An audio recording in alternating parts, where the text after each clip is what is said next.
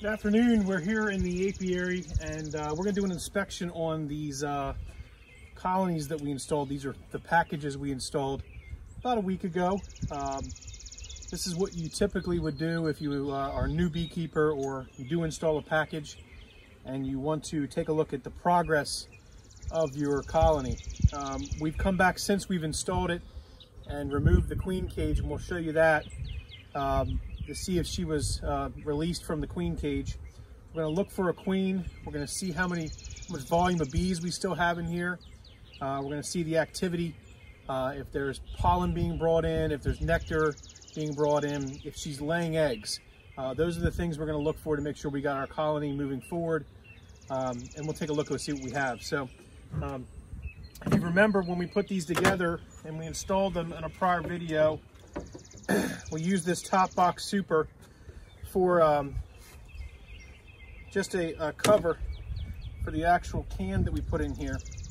And the can was just the feed that was in the package that you see here. And if you lift it up, it still has a little bit of weight to it, so which means it still has some sugar syrup in it.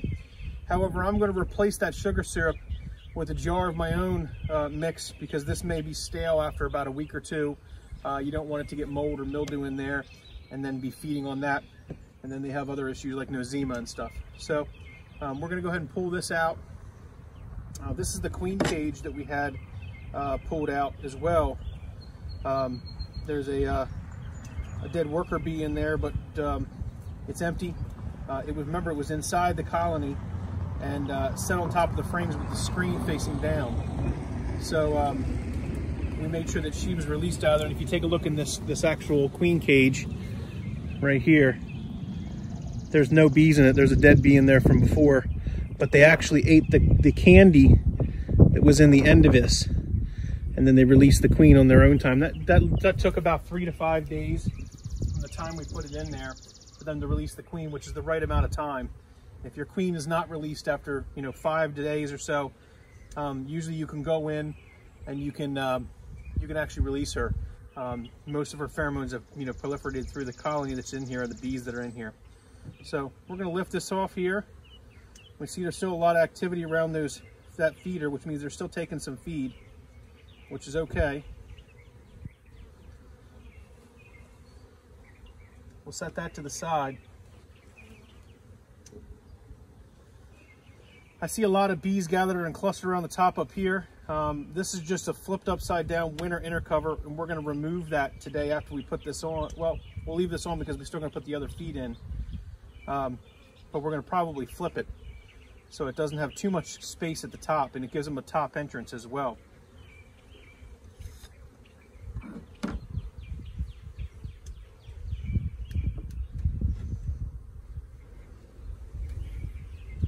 Looking on the inside, you can see they've kind of clustered in a ball, probably keeping the brood warm.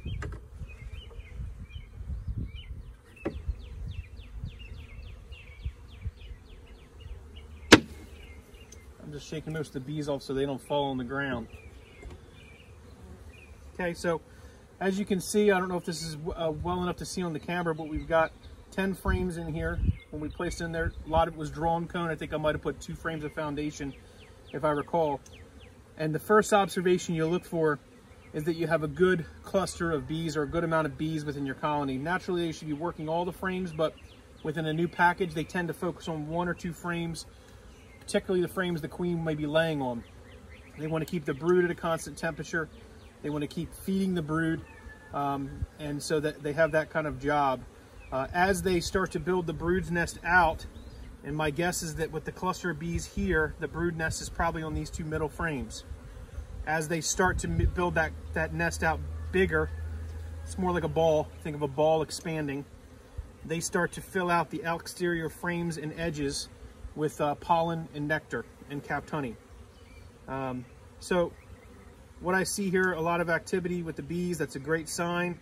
I don't see a lot of dead bees sitting around on top of the frames. That doesn't look like there's any pests or anything that I need to be concerned about. So those are all good signs. Let's go ahead and remove this end frame that's not being used, so that we can start to shift some of these frames over without disturbing them too much. You see that's a piece of drawn comb that we put in there. We'll set that to the side. And I'm gonna lift these out and look at them. Just, there's some comb that they're just cleaning up. This is some foundation with some small amount of drawn comb on it from prior colony. And we've got a colony, same thing here. Again, empty frame of comb. You know, one good thing about drawn comb is it takes a lot of resources for them to draw out the comb. On day 12, they start to extrude or create flakes of wax out of their abdomen. And then the other bees will chew that wax off another bee's abdomen, chew it up, and use it like a small building paste to build out the structure of the honeycomb. They don't need a plastic frame to guide them in the shape of a honeycomb. They just build it out in a honeycomb because it is the most efficient structure in nature. That's why bees build honeycomb, because you know, if you had imagine you had a bunch of circles and you put those circles together, there'd be gaps between the circles. It'd be sort of a waste of space. So the honeycomb affords for that to have perfect connectivity. And if you look at a piece of honeycomb, you can see there are no gaps between the circles. Okay, so that's why they draw out honeycomb, at least in a hexagonal shape. When you're working a beehive, you notice that I'm not wearing a veil. You know, as a new beekeeper, I probably recommend that you wear a veil. I work with a lot of bees, as you can see. This is 2 yards, about 40 colonies. And, you know, when you work with a lot of bees, you tend to understand your bees and get comfortable with your bees. You know the time of day to go work them. You know the factors that would make them irritated. You just observe your bees. It doesn't make me a stronger person because I don't have to wear a veil or I don't wear a veil. I absolutely do wear a veil. I don't want to get stung. It does hurt. But the point I'm making is that if you understand your bees and when you work with your bees, you work in a very deliberate, slow manner. Okay? So I know when I take my hand and I run it across the top of these bees, they're not jumping up at me. That means they're not in a defensive posture. They're not really defending anything to the manner in which to be very aggressive.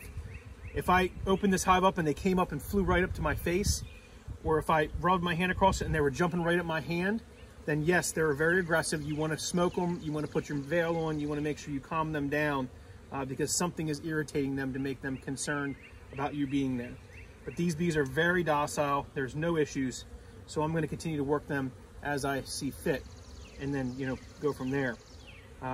You know, one of the things I talk about with a lot of people that are new beekeepers is, what do I look for in my colony to know that they're doing all right? Well, I talked about in the beginning the list of things we're looking for, right? So that's one of the things that we're doing. But as I progress across, I think one of the biggest factors that most people don't think about in a bee colony is what I call bee volume. And bee volume is the most important. If you look at that frame, this on this side of the frame would be non-ideal bee volume. Just because you have a bunch of bees on a frame does not mean you have a solid colony. You flip it over and you see there's more than 50% of this frame covered. 50% coverage is what you want on all sides of frames. You don't necessarily need to give your bees a ton of space. Bees need the space that they need as they grow. I observed this colony and the cluster of bees on 2 to 3 frames, and now that I've took the cover off, they've kind of moved down into probably half the colony. Half the colony has very little bees on it. Half the colony has a lot of bees on it. And we'll check those frames as well for what we're looking for. But bee volume is the key message here. Don't, just because you bought a new kit that you've painted up to look perfect, because you're a backyard beekeeper and you're just getting into bees, you got your first package of bees, you think, you know what, I'm gonna put every box on there so that they grow. It's not like a reptile where if you put them in a bigger tank, they get bigger. Bees build on the area that they need. Too much space could force them to abscond in some instances. Abscond meaning leave the hive. It also could leave them susceptible to pests coming in, small hive beetles, wax moths, and others, right? You don't want to have, that bees are very cleanly. So they go through and they actually clean the hive. That's exactly what's happening right now, is they are cleaning the hive, they're maintaining the hive. They all have a job. From the day they're born to the day they die, they all have a job. The ones that are flying out and collecting honey, or nectar for honey. That's their job. That's the tail end of their life cycle, about 45 days.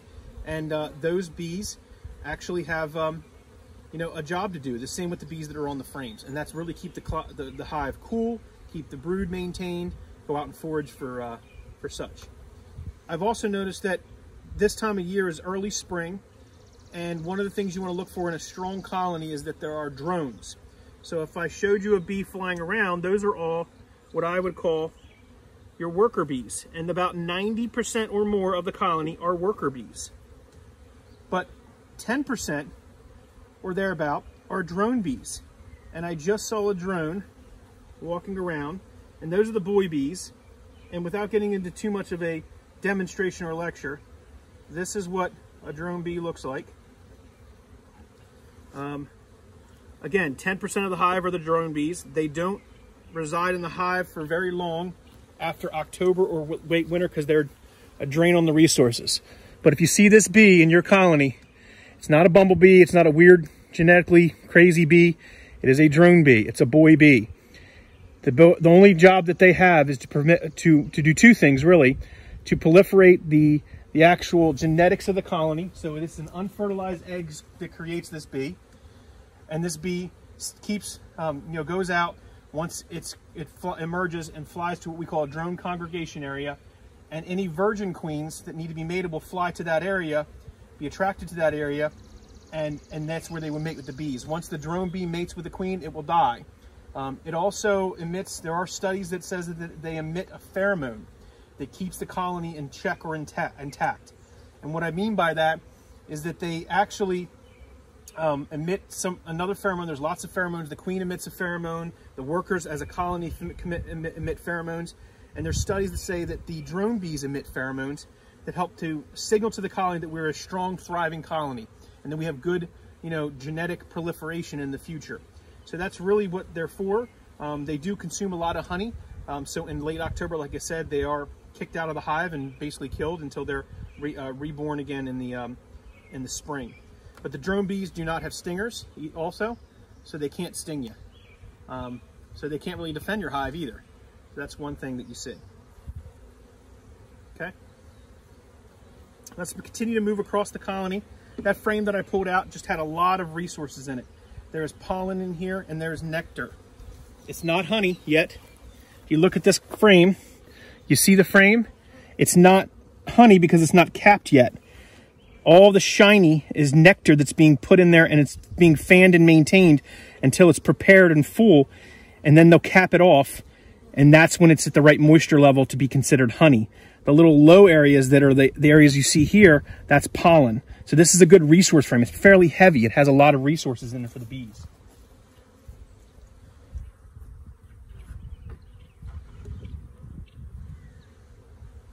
Let's move our way across to this next frame.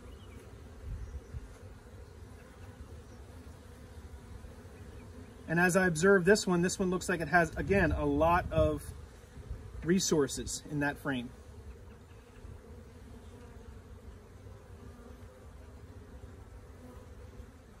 Lots of resources in this frame as well. I'm not spotting the queen yet. It's another good resource frame.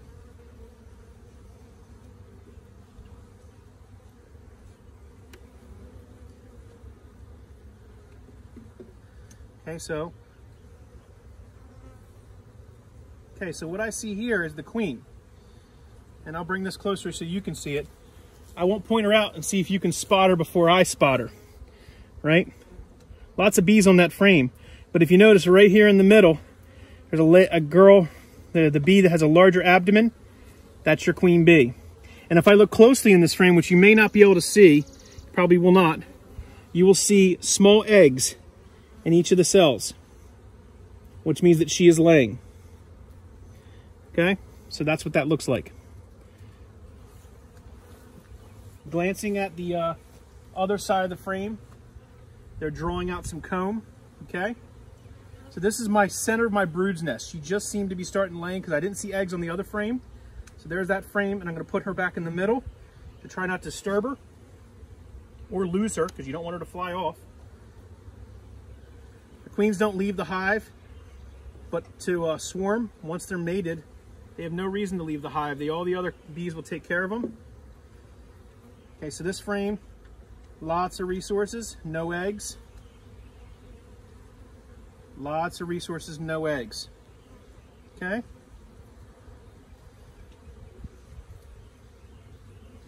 So you saw the bee that was coming up by my ear and just kind of flying around. The reaction of most people is to swat at a bee. If you notice how still I stood, I just stood real still, let the bee check me out. It's probably attracted to the perspiration or sweat on your brow. It has salt in it. They like that, salt water. That's why they're attracted to salt pools and chlorine pools. But you don't swat at a bee. If you swat at a bee, then it emits a pheromone of a defense pheromone. Lots of resources on that hive as well. Or that frame. Okay, so this is a good picture of the difference between nectar. If you see on the left side over here, this right here is nectar, and that is honey. Honey has been cured, fanned to its proper moisture temperature, and capped over with wax. That is nectar. There's a few pieces of pollen throughout here. There's a few pieces of pollen up top here, but for the most part, that's all nectar with a little honey at the top.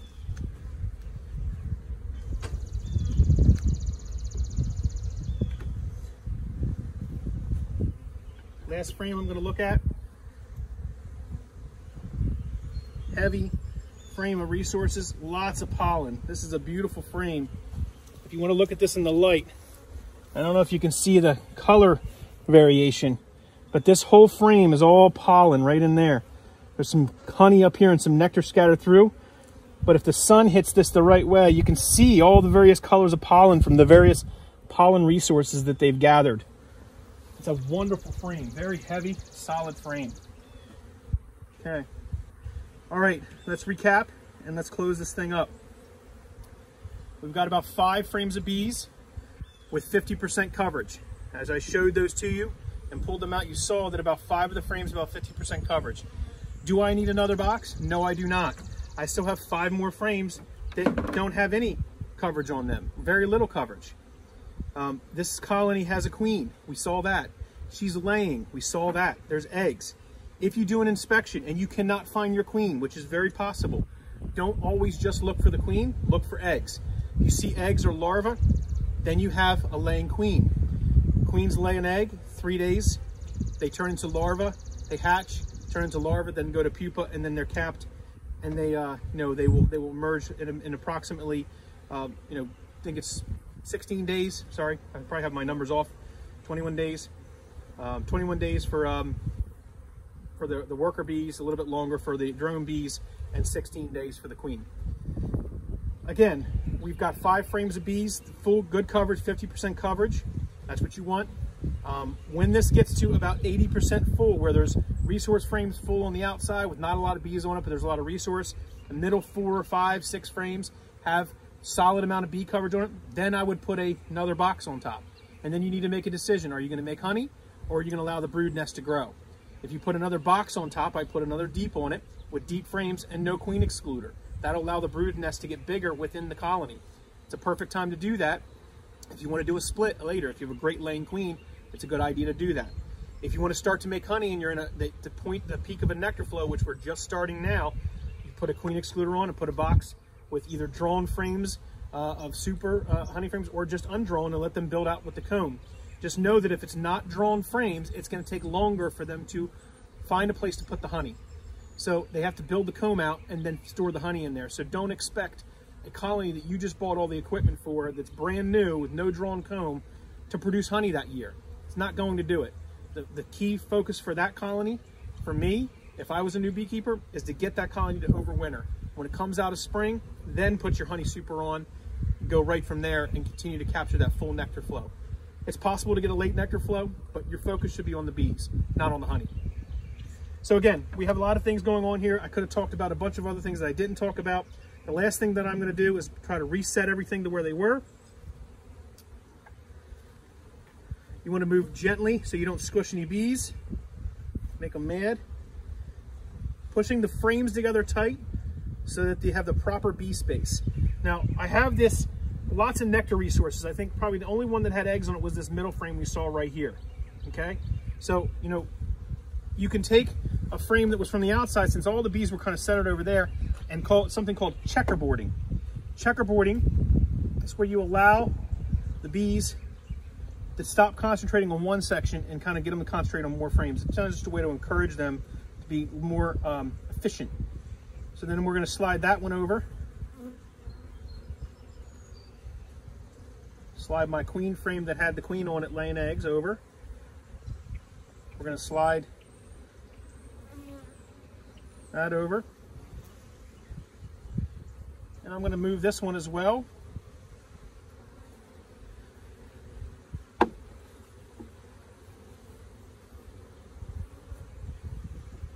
That one. And then we'll take this frame and slide it in here.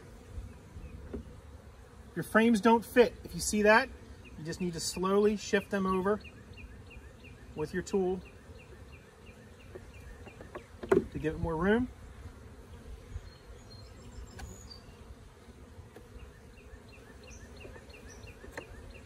And I'll drop down in.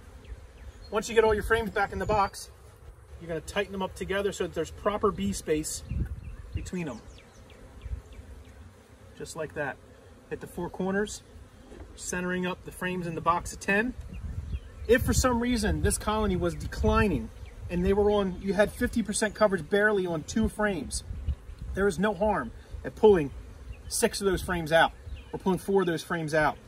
Again, you want to mitigate the chance of pests coming in and moving into empty comb, and really, if you have old pollen in some of that empty comb, or if they started to build resources and then started to decline, you don't want them to necessarily get pests in here to have to deal with. That'd be another pressure that they have on them. Remove the frames. Just because you have a 10 frame box doesn't mean you need 10 frames. If you have a good amount of bees like we have here, where they're covering more than 50% of the frames and 50% on the frame, then yeah, you want to make sure that you put 10 frames in that box, because you want to give them the room to build out on. I don't need another box yet, but I do need 10 frames. Hope that makes sense. All right, so we've got this together. Let's go ahead and slide our... I'm going to put this the other way this time with the upper entrance. And you notice what I'm doing with the lid. I'm not slamming it down.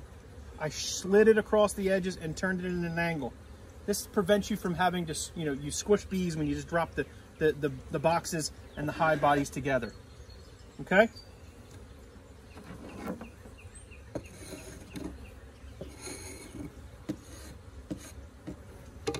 Let's close them off there. Let's get our syrup ready. This is a 1-to-1 ratio. I'm not going to go into how to mix a 1-to-1 ratio in this video. There's videos that I have on my YouTube channel that explains it. Sugar water, granulated white sugar water, and I literally put 1 drop of lemongrass oil in here. That just helps them to accept the feed a little bit better. The lids that I'm using are called the Bee Bar lids. They're lids that a company makes online. You can get them at thebeebar.com, and I'll put a link in the description. I love them because they don't rust. That's the reason why I use them. I take my bottle of syrup and I flip it upside down. Let it pressurize inside so it's not pouring out. Okay? Once you have that set that way, put it over your hole. Okay?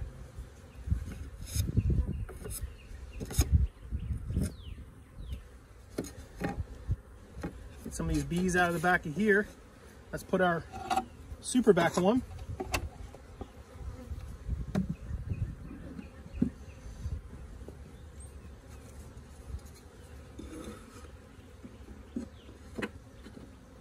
Okay. A couple bees left inside. I'm gonna try to get them out of here as much as possible. Put our lid back on so they don't catch any more bees inside.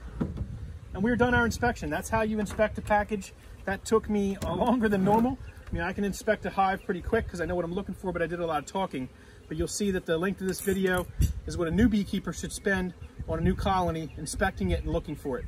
Once you get used to what that colony is doing and you do your inspections, I would recommend every 7 to 14 days to be inspecting your colonies, making sure that you have good bee coverage is the key.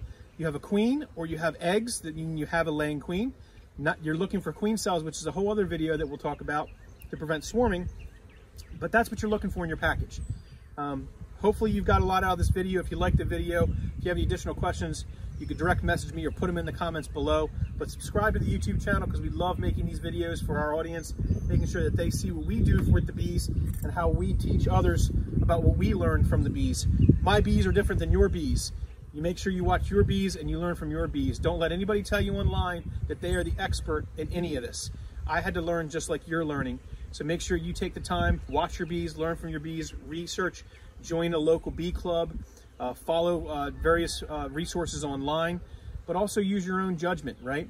So not everything that everybody says is exactly right. You have to test it for yourself. So I hope you enjoyed this installment that we've presented here on how to inspect a bee colony after you get your package about a week later. I recommend checking back in on this hive every 7 to 14 days again. 7 to 10 days probably during swarm season, so you don't miss that opportunity and you may build a swarm cell on you, and naturally they want to swarm out. And we'll talk about that in another video. But thanks for watching. Subscribe to the channel. Make sure you hit the alerts button so you can see when we make new videos. Appreciate everyone watching and supporting us. Go to our website. We have a lot of Bohemia bee gear. If you want to get either some bee gear or some honey or some other goods that have Bohemia bees on it, support us as we support the bee colony and we support the bees. Thanks for watching here at Bohemia Apiary, where beekeeping is definitely more than a hobby. It's an obsession. Thanks for watching.